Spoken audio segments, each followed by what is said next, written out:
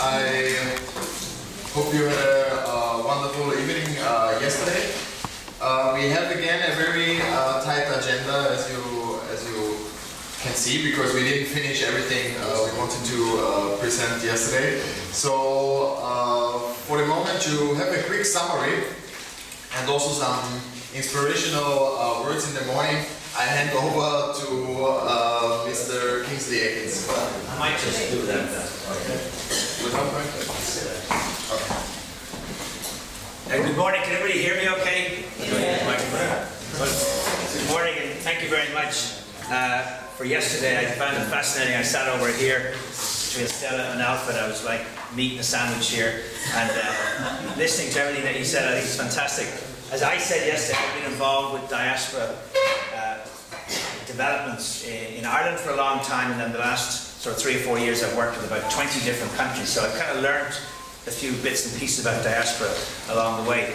And the reason I find diaspora so interesting is because I think it's a perfect structure for the world that we're now living in.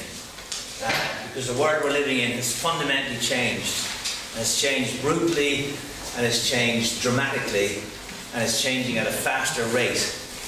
And the problems that we're dealing in the world are no longer national problems, they're global problems, whether it's migration, or climate change, or terrorism, or disease, or economic collapse.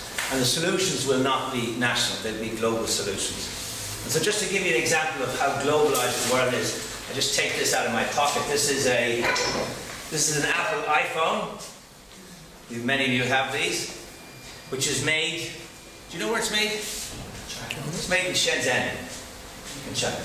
So Shenzhen, 25 years ago, was a village in China. It's now the fastest growing city in the world. It's got 10 million people, and it exports a fully laden container every second. So 25 million fully laden containers of products leave Shenzhen every year. And Apple iPhones are made in Shenzhen in a factory with 300,000 people. And this product has 632 components in it. 632 components, and not a single component made in the United States. But for every iPhone that's sold, Apple Computer Company in the United States gets $320. And they don't make a single piece. So what we're saying is, the world is not about the factors of production that were there when I grew up, which is raw materials, labor, and capital. Now, it's about creativity and innovation and smart thinking. That's what the world's about. And that is country agnostic. That's moving around the world. So I live in Dublin. And just around the corner from me is the headquarters of a company called Google. And you know Google.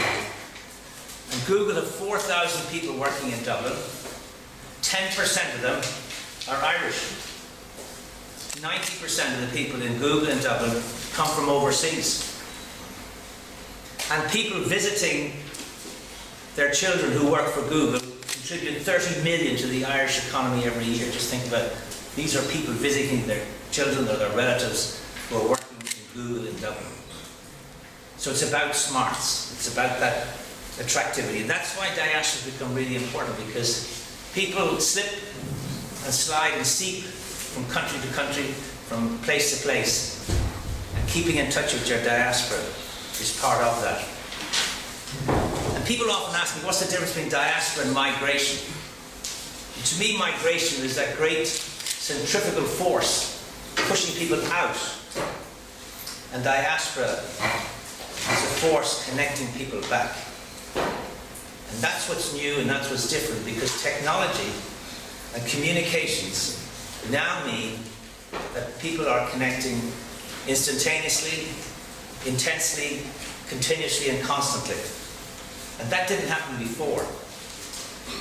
When you left your country and went to live, and let's say you went to live in San Diego in California, your identity was dictated by geography. You became then somebody in Southern California. But for the first time ever, geography is history. And people can now belong in more than one place. They can lead a hyphenated life. They can be here and there. They can be transnational. And they can connect with their home and their host countries like never before. And that's why diaspora networks are so important. And a country that realized that not that long ago, and now has an extraordinary diaspora relationship, is India.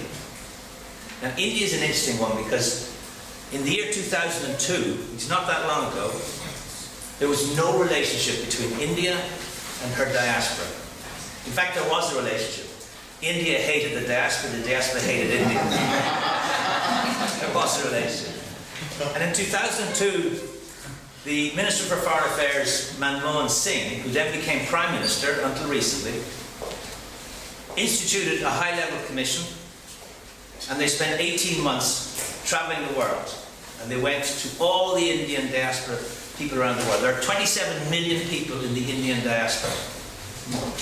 Their wealth equals 2/3 of the GDP of India.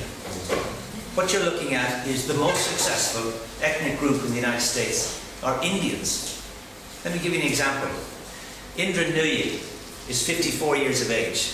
She's Indian born, Indian educated, went to school and university in India, joined Johnson & Johnson in India, then went to Yale in the United States, did a PhD, joined the Boston Consulting Group, joined a client called Pepsi, and she's now CEO of Pepsi in the United States. 350,000 employees, Indian woman. That's not what's interesting. What's interesting is that she, until last year, was head of the US-India Business Council. So what was she doing? She was helping develop the Indian economy, helping develop American companies invest back in India. Mukhtar Kent is the CEO of Coca-Cola. He is head of the US-Turkey Business Council. Andrew Liveris is the head of Dow Chemicals. He's head of the US-Greek Business Council. Craig Barrett, Chairman and CEO of Intel, the great computer company, is head of the Irish Technology Leadership Group. So here's what's happening. These rock star figures in the United States are putting their hand up and saying, I also have a connection with somewhere else. And in the old days, you were regarded as disloyal, but not anymore. Now it's in America's interests. It's in Pepsi's interest, Coca-Cola's interest, Dow Chemicals, to have these connections, to build these global relationships. And diaspora is perfect for that. So Manmohan Singh led this commission for 18 months and wrote a report. And the report is online today, 700 pages. And the diaspora told the Indian government through this commission that you are corrupt, you're excessively bureaucratic, and you need to change. And Manmohan came back and they changed a lot of things. They got rid of what they call the import licensing system, which always leads to corruption. They got rid of that completely. They introduced a new passport called the Overseas Citizen of India, which gives people certain rights. And now 1 million people around the world have taken out that passport. The biggest business network in the world is called TIE, T-I-E, the Indus Entrepreneurs. They instituted a conference every year in January where 2,000 CEOs, Indian CEOs from around the world come back to India. They started a Young India program. They started a No India program. They started an award system, the Pravesi Bharatiya Awards, every January, where outstanding Indians around the world are rewarded by the President and the Prime Minister of India. So India suddenly became, from a country that had no relationship with its diaspora, to a country that repositioned themselves globally. The brand of India became repositioned through the success of its diaspora. And they're a reflection of something very interesting that's happening and diasporas can make happen, which is to distinguish between the state and the nation. And the state is the geographical lines around a boundary. In our case, in Ireland, it's a small little island. It's got some lines on it, which is our map. That's our state. But our nation is a global notion of 70 million people, which is extremely liberating. And we now in Ireland say that we have an empire. built not by military force or might of arms, but just by the fact that we have people all around the world who are in positions of influence and affluence, many of them, and some of them not. And our policy in Ireland is to look after, within our diaspora, the vulnerable, and we have a series of programs to look after the vulnerable, but also to look after the successful. And so it's a two-tier program, which I think is really very interesting. And it's a public program, and it's a private program. That's a mix. So for me to be here, I'm privileged to be here and listen to your discussions, and just to think of where India was just some years ago and where it is now, by really following this program of diaspora engagement. So thank you for listening to the few words Alfred asked me just to start off the day and give you a sense of what's happening in other countries, and good luck for the rest of it.